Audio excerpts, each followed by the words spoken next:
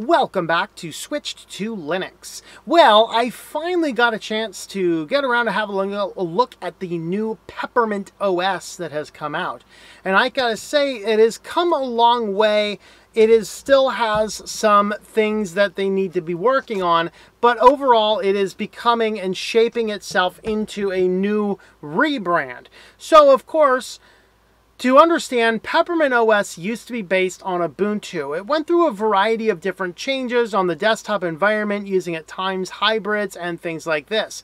And this is one of the projects where sadly the original developer maintainer had passed away. And the team that came in behind it really kept respecting his wishes. One of the things that he was working on and wanted to see happen as a move away from the Ubuntu package base. And I think that any distribution right now that moves away from the Ubuntu package base is doing a good thing. And so with that, they have moved. Now, moving from Ubuntu to Debian is in some cases, in some ways, a little bit going backwards. And we have to recognize that it's not going to be a perfect transition. But what Peppermint's able to do is to bring in a lot of good tools to help make Debian a little bit better. Now, what is under the hood in Peppermint that is different from just running a Debian? Those types of things, I'm not the guy to tell you about. What I'm the guy to tell you about is how's it going to work with you as a user, as you're looking around, as you're experimenting with the distributions. Let me tell you where they're at. First and foremost, I got to start by saying here's one of the downsides. They only have one download mirror that I was able to find. That is SourceForge. The reason I did not get this distro out earlier is I could not download it. Every single time I downloaded it from a variety of different places, the download simply failed. Now, I've been told, I was talking to some of the people on the Peppermint team, and they said, well, they get tons of hits all the time and haven't seen the complaint. Maybe I'm just hitting the server at times it's really busy. Even today, when I grabbed it, I had to restart it. It had failed 3 times on the download path. So downloading it could be a challenge for you if you're anything like me. Now, I'm using I used a friend's wireless internet is what finally got it for me. I tried a variety of different wireless hotspots around town, couldn't get it running from there, and so, hey, we landed here. Then came the install. The first computer I tried to install it on, it did fail. It got stuck at 74%, 30 packages. That lagged on my main system. And to be sure, I was installing it on a system without quite as much power. Maybe if I left it sit another half hour, it might finish, but it was literally sitting there for 20 minutes without moving. So I canceled that. The main processing computer stopped what the processes I was working on was doing, so I just switched over to that and got Peppermint installed. So now we can see it is that computer. That is Peppermint running behind me right now. So I was able to get it installed. It did take a little bit getting beyond that. As you get it installed, one of the greatest things, this is the absolute best thing that they've done, and one of the best things they could have done for a Debian-based distribution. Now in the installation process, you have the option to choose your packages on install. So if you want to have, X number of packages available as soon as you first turn your system on, they're available. I didn't see every single package under the sun, but I was able to see most of the common packages that are out there and available. So you can choose a variety of web browsers. You can choose a variety of tools for audio and for video processing. I'm trying not to say Office suites because the only Office suite was LibreOffice in that selection. I didn't double check this. I should, but I'm pretty sure they are going to enable your non-free repositories in Debian. So it's going to be already set up for that kind of things. And I'm guessing that because you have the ability to install your audio codecs also during install, which is extremely rare for a Debian distribution to have as an option, but that it does. So once I got it installed in my VirtualBox setup here. I did have to install guest editions. Most Linux distributions based on Debian, you have to manually install the guest editions to get the full screen working and to get a few of the little odds and ends of the system to work. So that worked out just fine. I got that installed and no issues from there. So once you get into it, you land on the desktop. How does it relate to the last iteration of Peppermint where I looked at it and said, it's gone backwards a few steps, but that's not a bad thing. It went backwards a few steps in order to walk further down a better path. And I think that it is slowly beginning the journey down that better path. It's not quite there yet, but it is certainly on the way. So let's talk about a few of these things that I think are possible needs improvements. Well, the updater. There is a little update manager. When you click it, all it does is pops up a terminal and asks for your password. You enter it and it basically just runs a sudo apt update and upgrade. So you can do that. It's going to let you know there's an update to run it, and then you have to pull that up. Now, if you go inside the Peppermint Hub, there is a separate update manager that has a few extra options. It would be really cool if they were to integrate the two together and pull up that instead of the simple terminal that they're pulling up from the bottom corner, because that would be a neat option to have in. It gives it a little bit more distinction, even though that is a tool that in and of itself still is nothing more than a terminal updater, but we have an updater for the main core and we have an updater for the Peppermint tools specifically. Okay, the next is, I did mention that I didn't see the ad blocker in the previous one. It is there. I was corrected on that and it's still here. It's called HBlock. It does not work quite as well as the last one did, where you can choose what settings. You simply double-click the HBlock inside the Peppermint Hub. There's no other options. It just wants your password, and then it proceeds to dump every one of the ad blocking things into the host file on the computer.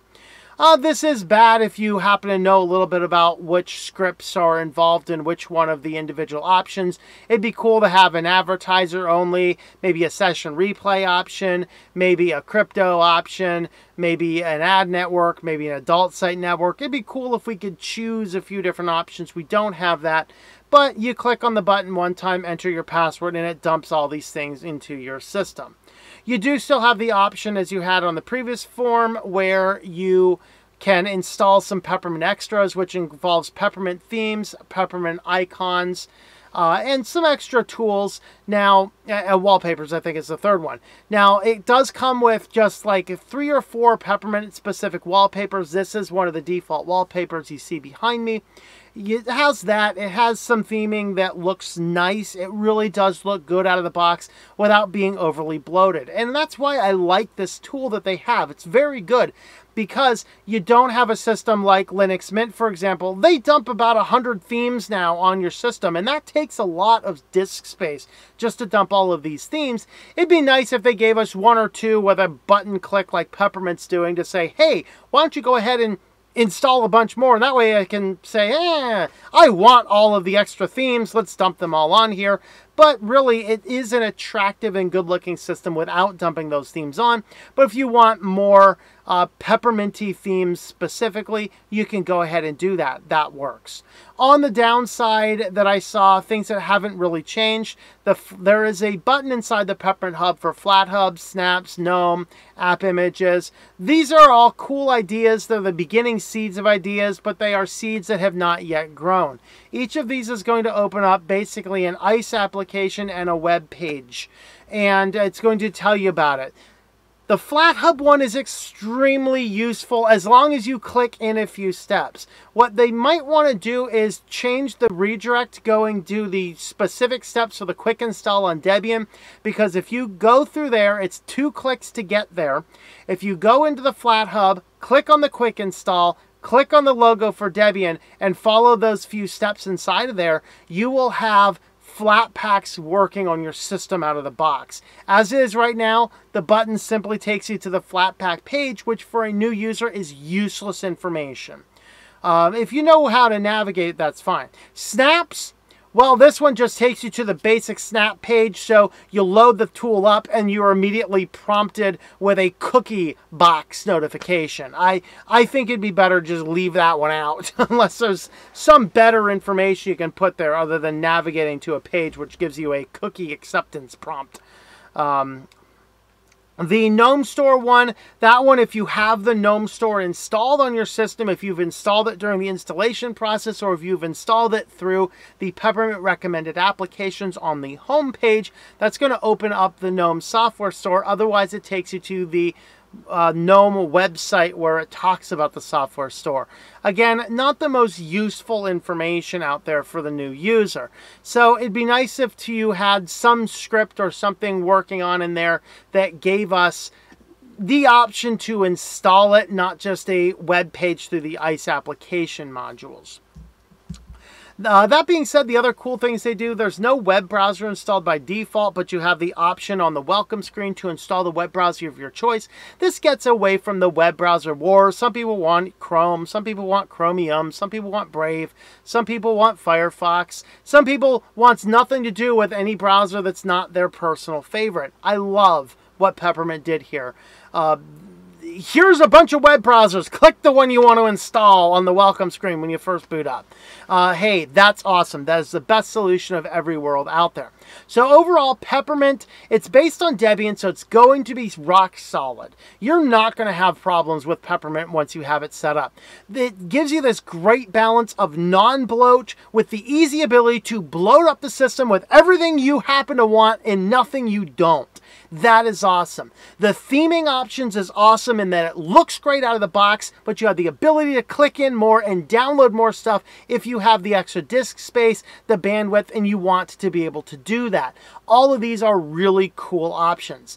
I would say that this Peppermint is going really well. I'm still going to say Peppermint in the current state is probably not the best distribution for a brand new Linux user because there are a lot of terminal boxes that pop up and ask for passwords, and these can be intimidating for some people. I encourage you, if you're new, learn to use the terminal, learn to not let it intimidate you, but at the same time, this distribution is moving along in a great way. I really truly think that they did take a step backwards in order to get down a better path, and any distribution that is taking the beginning steps that Peppermint is doing right now to move down a Debian path and leave Ubuntu behind is going to be a good distribution to be reckoned with in the future. So Peppermint team, you guys are doing an awesome job. Keep it up. If you've not had a look at the brand new Peppermint, go ahead and have a look at it. Let me know your thoughts about Peppermint. Tell me your past experiences about it and all these types of things. I'm still using Peppermint, the older versions, not the new one, the older versions. I'm still using Peppermint 10